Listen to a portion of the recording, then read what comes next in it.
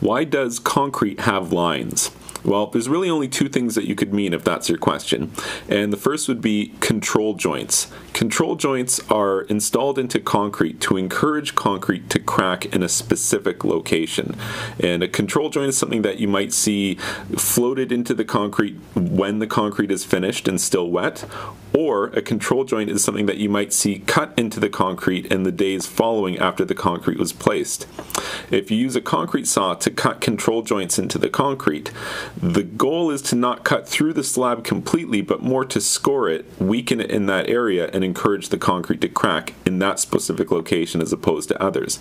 So why are those lines there? Well, concrete shrinks as it cures, and so it's expected that large open areas of concrete are going to crack somewhere. So instead of having it crack right in the middle of perhaps a specifically decorative feature or area of the concrete, you cut or actually score the concrete more accurately with control joints, and that encourages the concrete to crack there versus someplace else.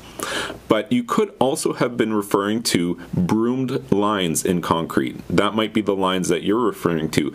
And when you finish concrete or trowel the surface so that it's smooth and flat, usually, especially around something like a swimming pool deck, you would use what's called a broomed finish, whereby you draw a broom physically over the concrete, and the bristles of the broom draw lines into the concrete. And what that does is it increases the traction so that there's a lot of purchase and much less likely to have a skid or a slip and fall kind of accident.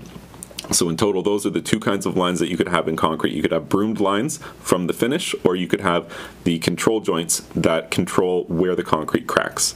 If you found this information helpful, be sure to like this video and subscribe to my YouTube channel. And you can check out my website, swimmingpoolsteve.com.